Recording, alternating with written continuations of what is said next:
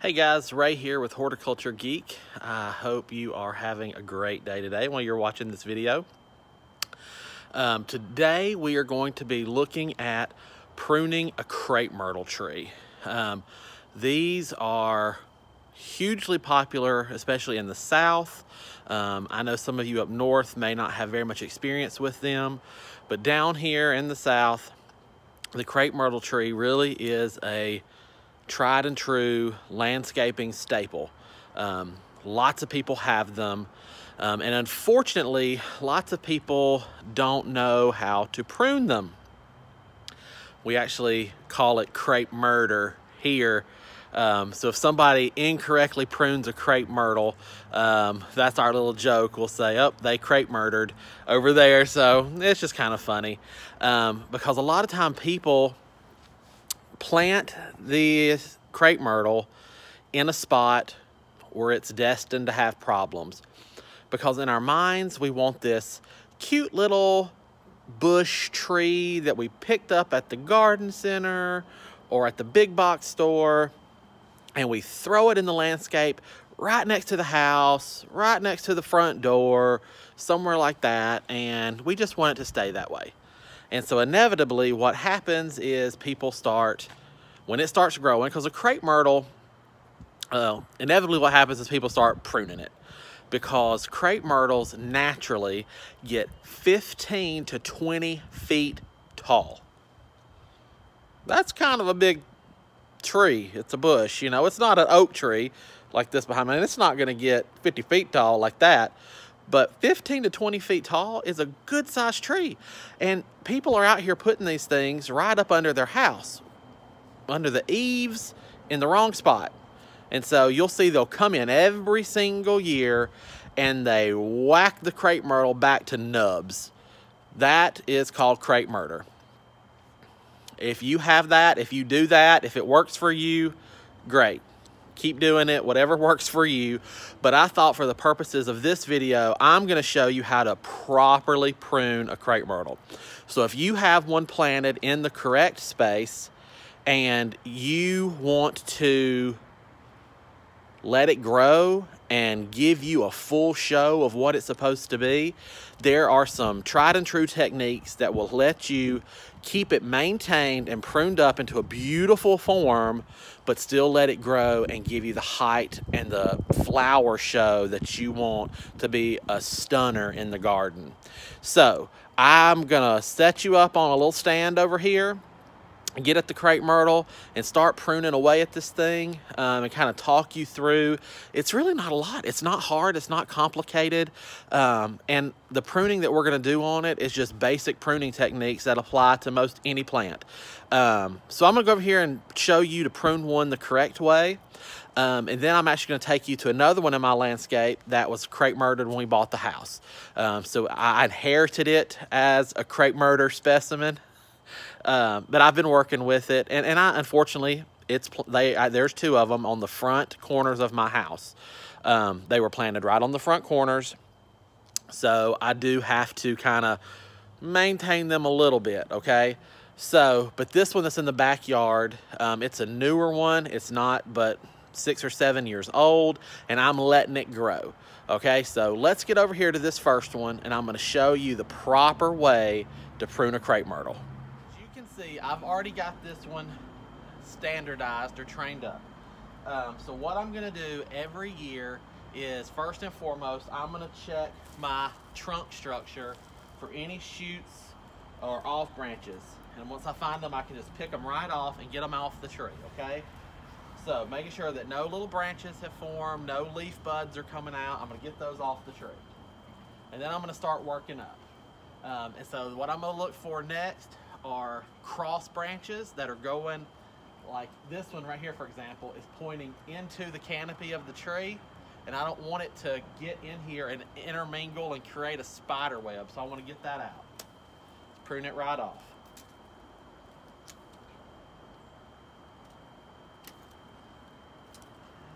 This one right here is kind of forming a new branch that'll come out and help with the canopy, so I'm going to leave him and just bring it down a little bit. And then step back and looking at the tree, we're gonna look for any other branches that need to come out. So I'm gonna come in here and start working on branches that I feel like need to come out to maintain the canopy of the tree without creating a spider web and a mess of branches.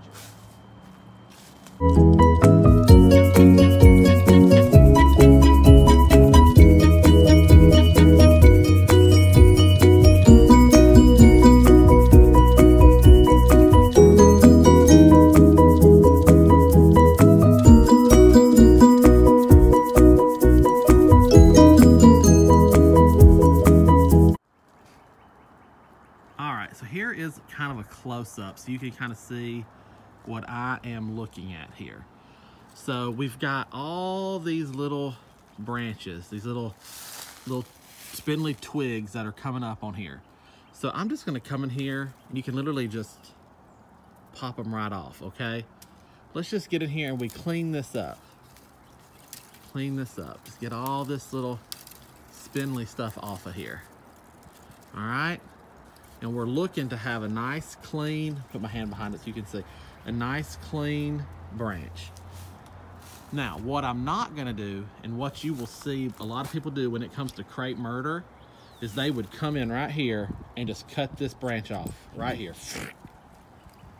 Just knock them right off, all along through here to a straight level. That is what's called Crepe Murder. Now that is easy to do, because obviously if I just came in here and went whack, whack, whack, whack, you know, prune them right through here, well then all this work above is gone.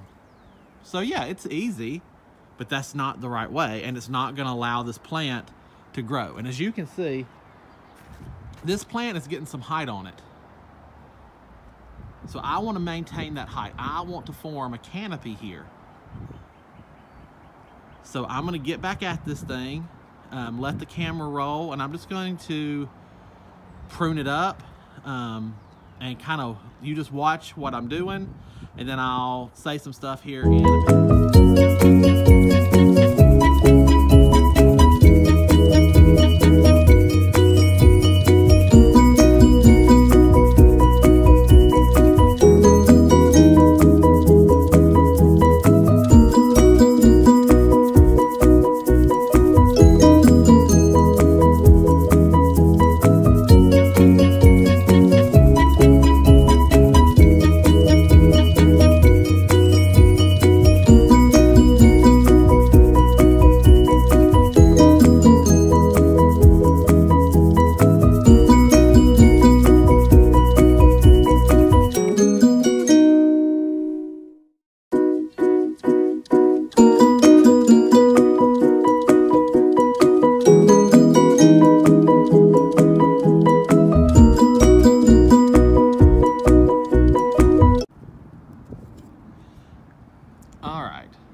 So here's a branch that is pruned. So I've come in and I've got all the little stuff off of it. But you see I've left the main trunks, the main branches. So let's get right up in here. Let me let that zoom in. If you can see right there above my finger is a bud. So there is a little nub there where new growth is starting to form. I have made an angled cut. There it is. I've made an angled cut right above that bud. That is how you want to prune your crepe myrtle.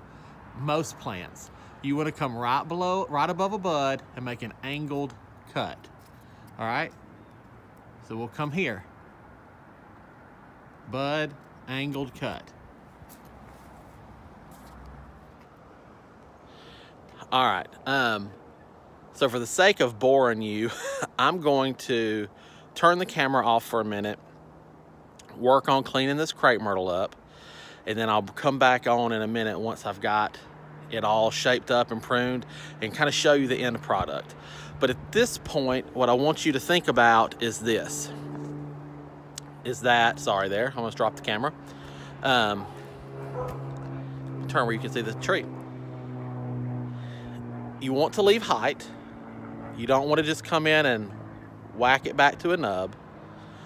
You want to find a good bud on the branch somewhere and cut right above that bud. And you want to do an angled cut so that water or moisture doesn't set on top of your cut and rot out your trunk. Just a slight angle is enough to have water run right off and prevent rot on the bush. So let me keep cutting and I'll be back in a minute. All right, so here is the finished product. So you can see I've gotten everything cleaned up. All the little scraggly little twigs and branches coming off, it's all cleaned up. And then I kind of picked a level where I let them start branching off. And then each one of those branches that I decided to keep have been cleaned up. And then I picked a bud and I trimmed that branch at a slight angle right above that final bud.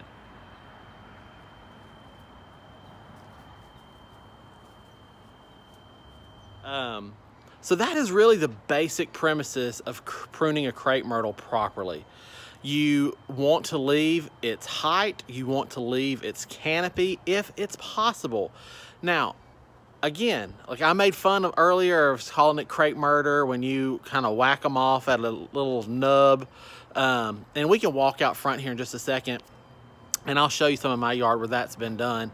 But if you have the space to let a crepe myrtle do its natural thing, it's gonna be healthier, it's gonna be thick, it's gonna be beautiful, and it's gonna produce some awesome, big, beautiful crepe myrtle blooms.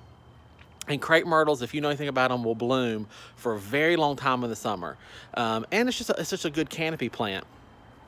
And now one of the other reasons I like to prune my crepe myrtle this way is because if you are familiar with my channel, I do lots of planting in this garden, and I do edibles and just regular botanicals in this garden. The way I have that crepe myrtle pruned with just a regular tree trunks towards the bottom and then letting its canopy be at the top, I use that crepe myrtle as a trellis in the summer. I've grown black-eyed Susan vine up that tree. I've grown purple hyacinth bean up that tree. This year, I think I'm going to grow regular peas up that tree. So if you're in a situation like me, if you have a landscaped spot in your yard, you have a tree or a crepe myrtle or something, you can absolutely use that as a trellis. I think it looks kind of pretty myself, but it's also utilitarian for me with my setup. I don't have a lot of growing room here in the backyard because I'm just in a suburban neighborhood. So I use everything I can think of to use to get more edibles in the garden. Or if you don't interested in edibles, like I said, black-eyed Susan vines will grow happily up that crepe myrtle, and that is beautiful. So in the dead heat of the summer, you'll have, and this particular crepe myrtle here has a pink bloom on it. So when I did the black-eyed Susan vine up it last year, in the dead heat of the summer, I had these beautiful pink crepe myrtle blooms intermixed with these awesome yellow and orange black-eyed Susan vine blooms, just all over this mass back there. So I thought it was really pretty. Let's walk up front and I'll show you. It's trafficy out front, guys. So if you're still with me at this point in the video, just know I won't be able to talk too terribly much up there, but I'm gonna walk up there and show you what I'm talking about with the nubs on a crepe myrtle. All right, so I've got a little break in the traffic here. So you can see this is a much more mature crepe myrtle in my front yard. Now again, I've got him limbed up, but right here, the previous owners prune. So there are nubs there. And that's what you'll see a lot of times. Now I obviously have to prune this tree back, but I'm not gonna prune all the way back to those nubs. So I won't prune all the way back to the nubs on that tree. I will prune some of those branches back to that nub just because I really have no choice. At this point, the damage has been done to that tree. It has those growth nubs there. Now, there are several branches in that tree that I will leave. But unfortunately for me, like I said at the beginning of this video, that crepe myrtle is really planted too close to the house. And so I have no other choice but to kind of Crepe Murder that tree in order to keep those branches out of off my roof and out of my gutters. And just kind of keep them away from the house. So that's a yearly battle for me, and it may be a yearly battle for you. And if that's the case, then go ahead, do what you have to do to keep that plant if that's what you choose to do. But like I said before, if you don't have to crepe murder your tree, don't do it. I hope you have found this video a little bit helpful, informative. Maybe you learned something new. I know a lot of people just whack a crepe myrtle down like I've talked about to the nubs just because they've seen it done that way and they think that's how it's supposed to be done. But that is absolutely not how it is supposed to be done.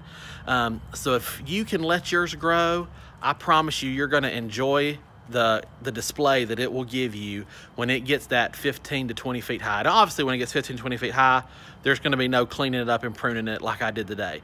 So this intricate finesse detail pruning like I did on mine today, it's just why it's short enough to reach. And then once it gets bigger, I'll keep it maintained up, but I won't worry about the top of the canopy. I'll just let it go natural and do its own thing. So guys, I hope you enjoyed it. I hope you found some information here, something that you can use in your own garden.